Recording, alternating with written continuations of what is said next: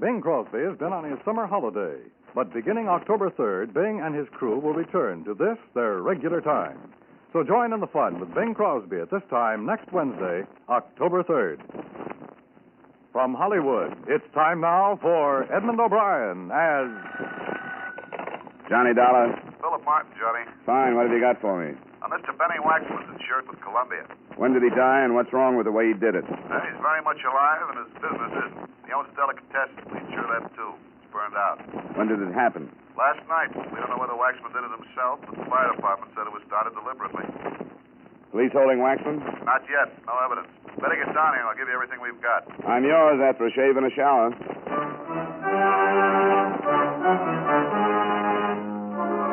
Edmund O'Brien in a transcribed adventure of the man with the action-packed expense account.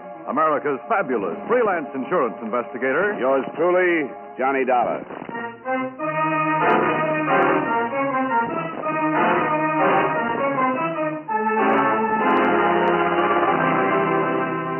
Expense account submitted by Special Investigator Johnny Dollar to Home Office, Columbia All Risk Insurance Company, Hartford, Connecticut.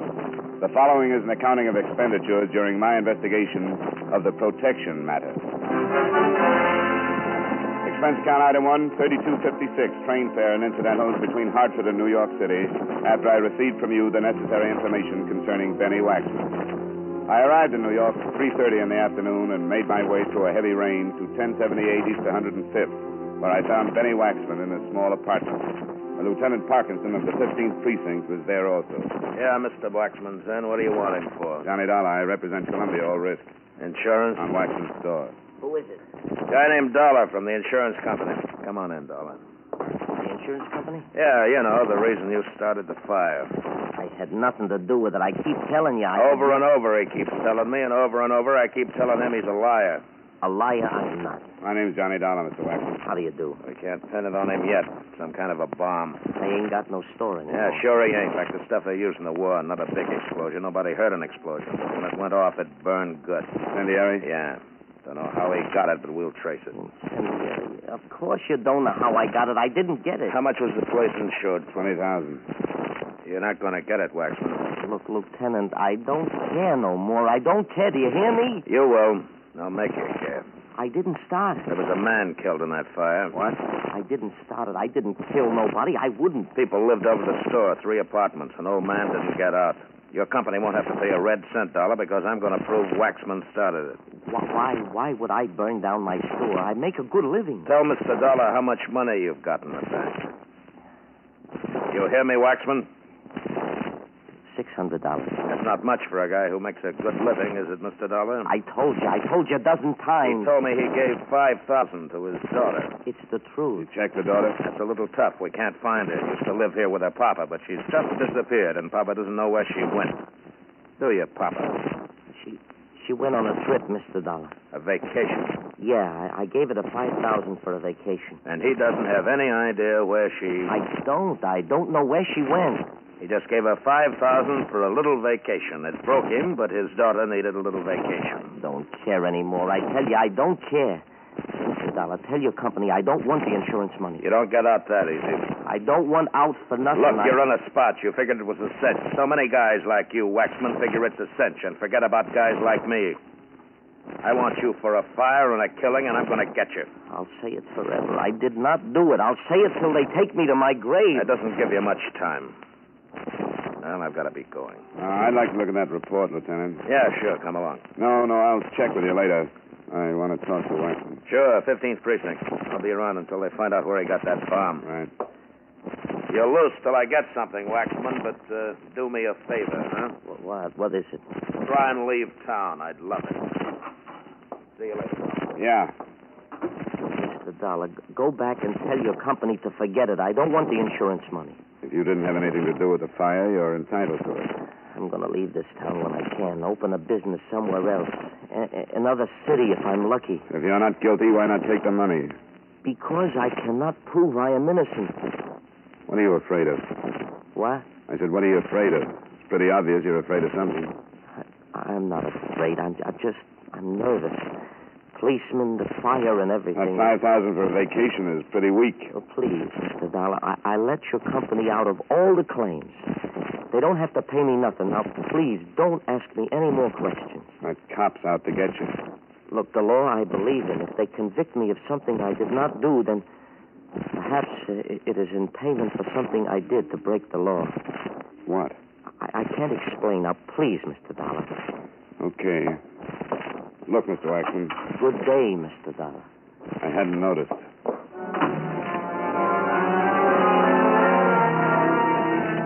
I left the building and went out on the street. The rain was coming down harder, so I turned up my collar and started to walk. I couldn't stop thinking about Benny Waxman and this crazy, mixed-up story. A guy who burns down his store with an incendiary bomb is smart enough to have a better story. The $5,000 he'd given his daughter for a vacation, that was wrong.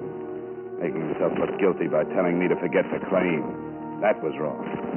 He was scared, not of Parkinson or me, but of something that was mixing up his reason.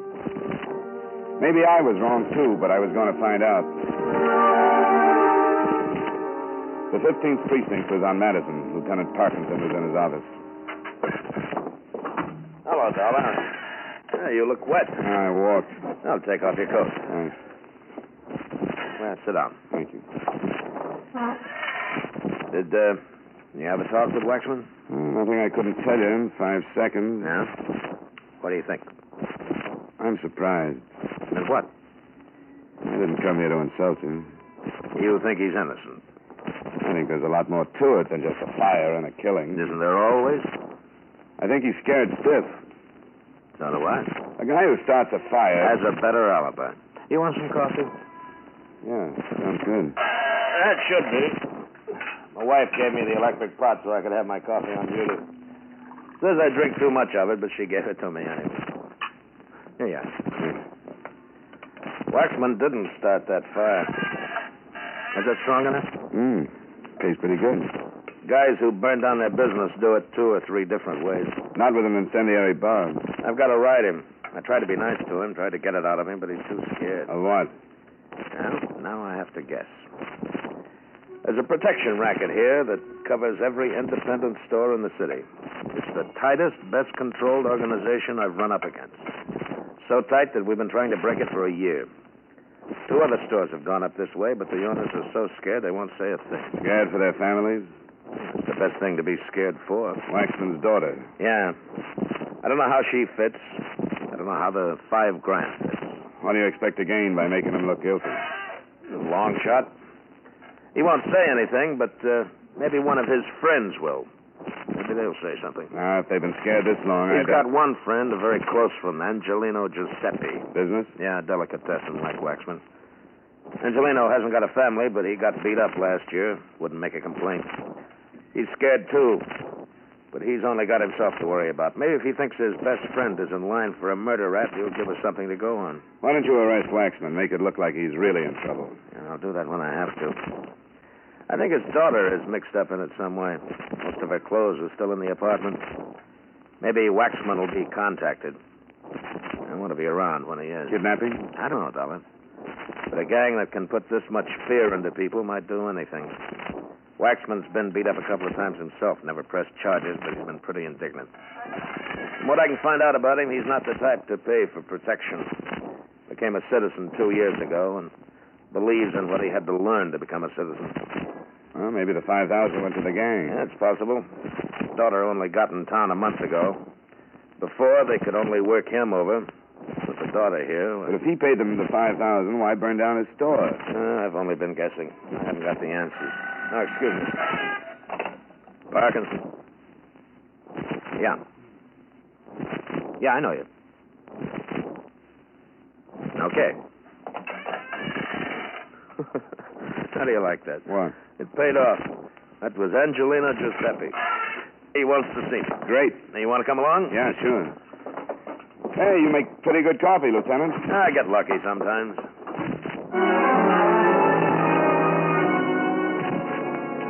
We left the precinct and grabbed a cab. Parkinson didn't want an official car in case somebody should be watching Angelino.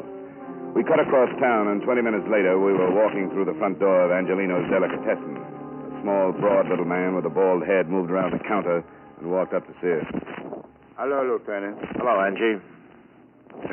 New man? Johnny Dollar, insurance investigator. Mr. Dollar? Hello, Mr. Giuseppe. What you want to see me for, Angie? Well, it's about Benny. Oh, what about Benny? You're gonna arrest him? That's right. You think he burned down his own store? I know he did. What about you, Mr. Dollar? Do you think Benny burned down his store and killed that man upstairs? I've seen the evidence, Mr. Giuseppe. I think so. You'll bring me all the way over to ask me that, Angie? No, Lieutenant. Look, if I tell you something that maybe shows you that Benny don't burn down his store... What? Well, it's maybe going to make a lot of trouble for a lot of nice people. They'll get protection. I could get killed. Not while I'm around, Angie. Well... Come on, Angie. If you got something, give it to me. I was on my way over to pick up Benny. Now, if you've got anything that can save him, let's have it. Well, I can't prove that Benny did not burn down his place, but I think I can tell you who did.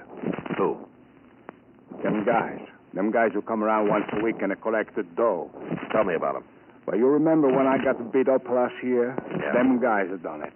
They make us all pay them protection. And if we don't, we get beat up or our families... Who are they, Angie? Well, I don't know their names. What's the matter? You better get out. Two guys crossing the street. Yeah, that's them. You better get out. They got the guns. Those are the guys who beat you up? Yes, the police. So look, you better get out. All right, now listen to me, Angie. Act like we're customers. But they got the guns. Do what I tell you. Dollar. I'm all right. Okay, here they come. Now try to act like nothing's wrong, Angie. Okay. I try, only... And give me about 8 slices of the Swiss there, will you? All right. Angie. Oh, yeah, I'll be right with you. Just the envelope. We don't want no cold cuts. Hello, Red. Cop, look out! No. Parkinson. What about Angie? I told you. Shut up. Get an ambulance. Ambulance? The phone, you idiot. Step on it. Come on. All right. How is it? Is it bad? Parkinson, is it bad? I can't feel much. Must be. Let me look. What about the two? Hello. They've had it. Give me an ambulance. Listen. Hurry up. One with red hair. Yeah? Name's Dillon. He used to work for the Dutch Fisher. Hello. Dutch Fisher. Listen, I got Help to have send an him ambulance. up. 87 He isn't the... 95th Street. And Yes. Yeah? 87, 96. got to get Hurry up. whoever No. It was a sent. Parkinson. The ambulance is he... Yeah. It sure is.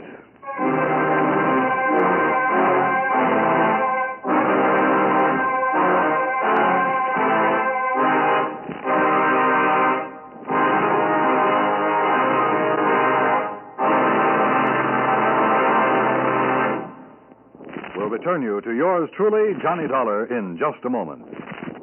Beginning next week, listen for Edmund O'Brien as yours truly, Johnny Dollar, Saturday nights on most of these stations. At this time, next Wednesday, the great Bing Crosby Show returns to most of these same stations, with Jane Wyman as Bing's first guest of the season. Another premiere next Wednesday, the Red Skelton Show will also be back on CBS Radio. Remember, starting a week from tonight, Bing Crosby returns to his usual time, and Red Skelton moves his lunacies to Wednesday on CBS Radio.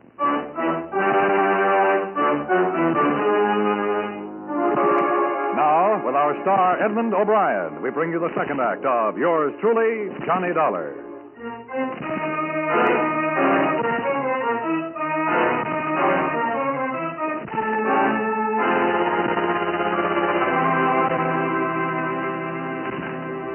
It was still raining when they carried the lieutenant out. I explained everything to a nice young cop named Brenner's. Angelino and I got into Brenner's car, headed for the 15th precinct. How long had you known Parkinson? I just met him a few hours ago. Yeah, we've been trying to crack this protection racket for a year. Looks like maybe we've started. The hard way. Yeah. I'll need your statement, Tom. Sure. I'm scared. I'm really scared. Nothing to worry about, Mr. Giuseppe. We'll give you all the protection. Protection. Yeah, I guarantee it. For me? Sure. Well, what about all the other people? All of my friends? Well, what about the Benny? Parkinson didn't think Benny started that fire. I know. I was assigned to check on the bomb. Now, why do you think we ain't said nothing before, huh? Because they threaten us. They threaten my friends. They tell them if they say anything, they're going to hurt their families. What about the bomb? Nothing. Didn't have much to go on in the first place. You lied. The lieutenant lied. He told me Benny wasn't going to be arrested. That's why I was going to tell him about those guys that beat me up. Somebody had to talk, Andy. Oh, sure. I talked, and look what happened. What do you think is going to happen to Benny now because I talked, huh? They got his dog.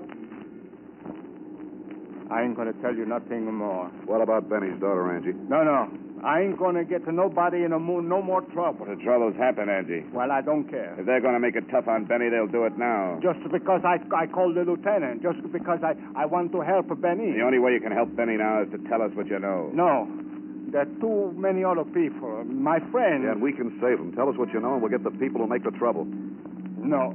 Okay. When they drag Benny's daughter out of the river, I hope you think about it. Well, you think I want it? You think I want to see Benny's little girl?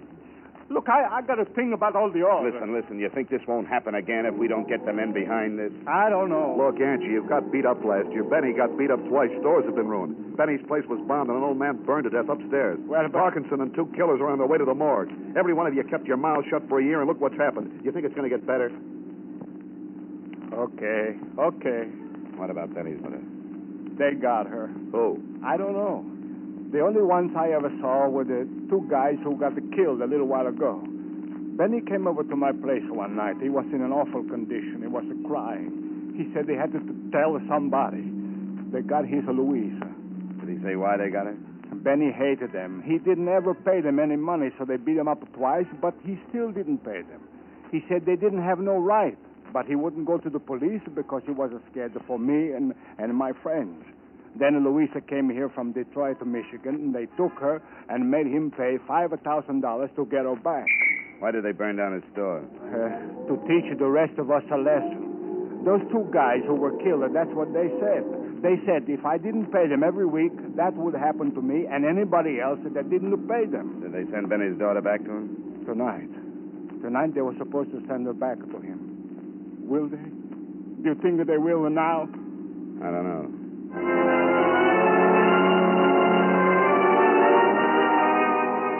drove our way over the wet pavements that reflected the sun as it sank into the river behind us. At the precinct, Brenner's got our statements and took me down to the mug file to look at pictures of Red Dillon and his partner. That's Dillon. 1, 2, 3. 6 arrests, 2 convictions, 1 in this state. Kansas City import? Yeah, most of the arrests that city. That boy. I don't know anything about the other guy. I think he's new.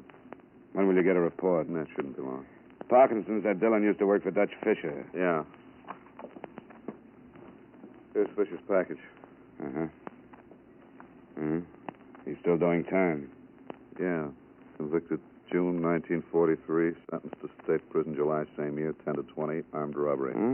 That's him out. Branners. Yeah. Blue Flashman? Oh, okay. FBI kickback, Thanks. That's the other one. Lou Fleischman. That name's on Fisher's card. Yeah? Convicted with Lou Fleischman. Wait a minute. I remember that rat Fisher got sent up on his big payroll job. Here it is. Lou Fleischman. Convicted 1943, 5 to 10. Released July 26, 1951. No wonder I thought he was a new boy. Looks like the gang stuck together. There was somebody else in that holdup. Had an alibi, if I remember. Never pinned it on him. Might be our boy. I can't remember him. It should be easy to check. Yeah, let's find out. It was beginning to fit. The 2 strong-arm boys had worked together in Kansas City for a man named Dutch Fisher, who was still doing time, and there was a 4th member of the gang still unaccounted for. In a half hour, Brenner's had the information. His name's Biolotti. I remember now. George Biolotti. We took the information down to the mug file and dug out the package on George Biolotti, the 4th member of the Dutch Fisher gang. Brenner's took one look at his picture, and his mouth fell open.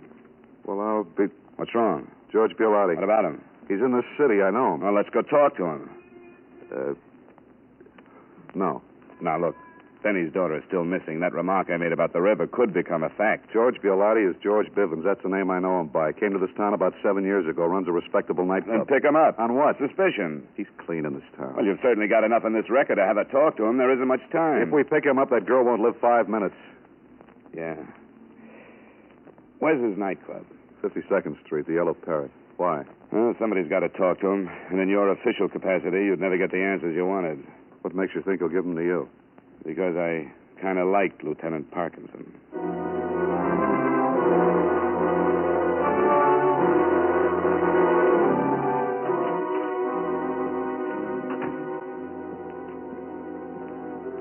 Yeah, something you want? Yeah, George Bivens. Got an appointment? No? Who are you? Johnny Dollar. Now tell Bivens I want to see him.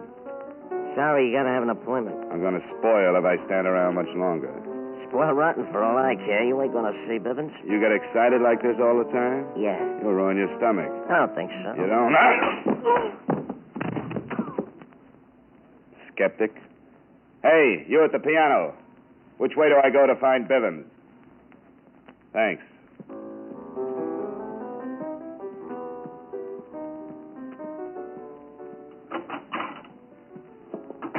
Who are you?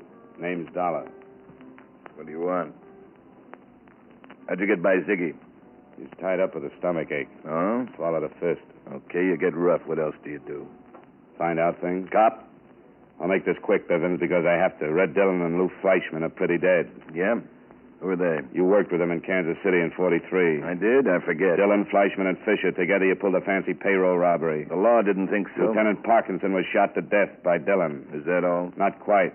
Well, get it off your chest. I'm busy. Dillon and Fleischman were working a protection racket. Look, They were just the collectors. I've had about enough of this. I'm going to throw you out. That's just what I want. Now get up. What do you think you're doing? I'm going to show you.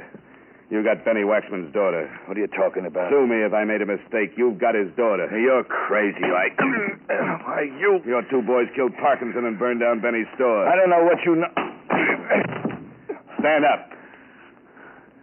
You busted my nose. You've been beating up a lot of nice little people for a year now. That nose is just a down payment. If you think you can bust in here and go... You know, you keep falling down. You better sit in a chair. Now listen to me, Bevins. I'm in a nasty mood. Besides all the other people getting pushed around, your boys tried for me, too. You're crazy. I'm behind schedule. The cops can't book you, and I'm not going to let you kill that girl to save your dirty neck. Now, where is she? I don't know where she is. Please believe me, Bivens. Dollar. Look, I got friends. They'll take care of you. Who's going to tell them to do it? I am. With your mouth swollen shut? Come on, Bivens. Where is she? I don't know. Where? Where? Warehouse. 14th Street Dock. What warehouse? All right. No. Rogers and Sons. Big sign on the top. Police department, please. Don't you know it's not polite to listen, Bivens? What do you want me to do? Go to sleep.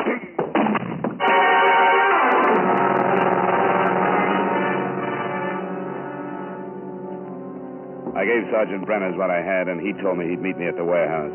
But in the meantime, he'd sent over for Bivens. He was as good as his word, for in less than 3 minutes, radio patrolmen were taking charge of Bivens and his entourage. The place looked like a police lineup when I left and headed for the warehouse. It was getting late when my cab pulled up near the river, and a cold wind was moving in from the Atlantic. Brenners got there a few minutes later, and he staked out his men.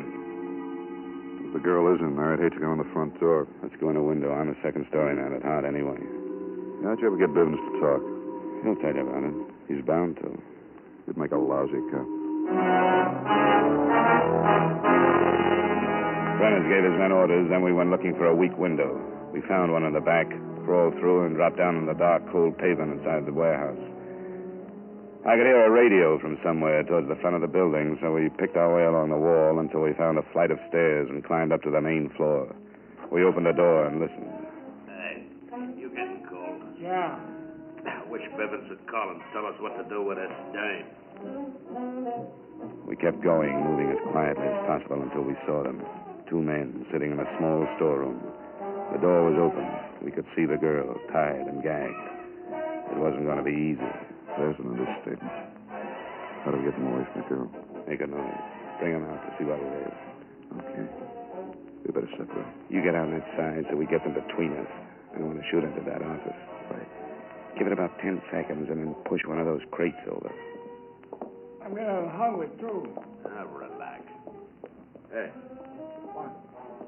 You hear something? Look who's telling who to relax. I didn't hear nothing. I'm getting the jumps. We've been in this dump for 3 days now.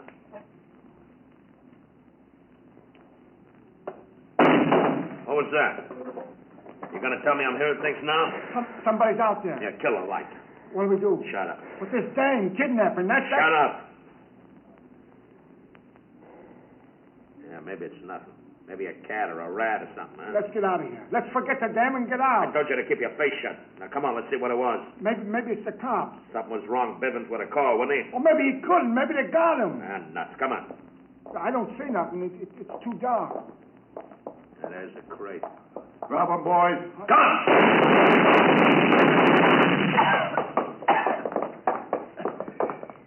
This one's dead. Yeah, the other one's on his way. Well, let's go get the girl. Benny's worried enough.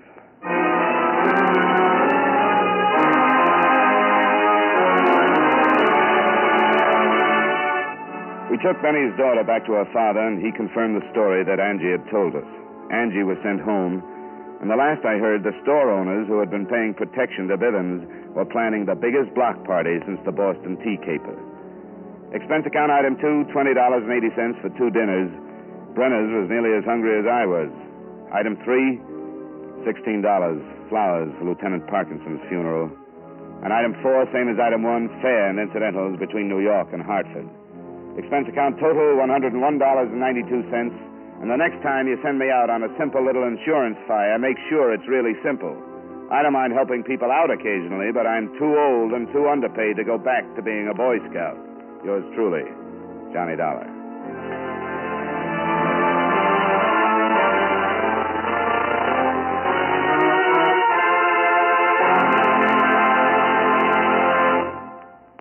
Yours truly, Johnny Dollar, stars Edmund O'Brien in the title role and was written by Blake Edwards with music by Eddie Dunstetter. Edmund O'Brien can now be seen starring in the Paramount Pictures production Warpath. Featured in tonight's cast were Joel Samuels, Bill Conrad, Sidney Miller, Jay Novello, and Ray Hartman. Yours truly, Johnny Dollar, is transcribed in Hollywood by Jaime Del Valle.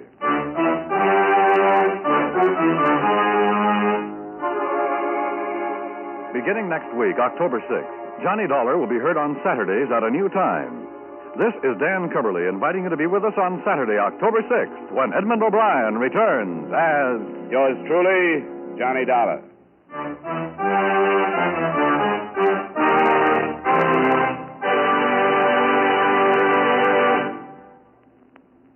Our country needs the help of every citizen.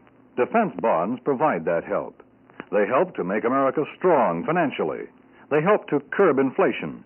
They make the individual family more secure. Defense bonds strengthen the military front, the production front, and the economic front. And just as important, buying United States defense bonds helps you by providing you with a safe, sound, profitable investment.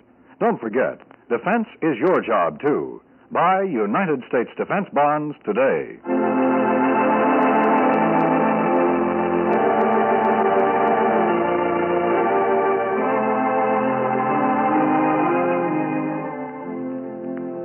Strike a blow for freedom. Join the crusade for freedom to get the truth to people behind the Iron Curtain. As long as they're kept in ignorance, the 10th world situation may not improve. Support the crusade for freedom with funds for freedom. Stay tuned now for the Virgil Akins-Freddie Dawson fight, which follows immediately over most of these same stations.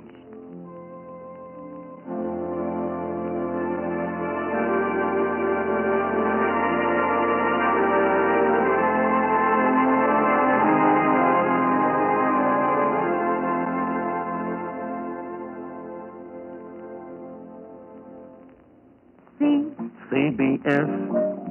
B for the best. F. Yes, yes, yes. The star's address is CBS. Remember, Wednesday night is Bing Crosby night on the CBS Radio Network.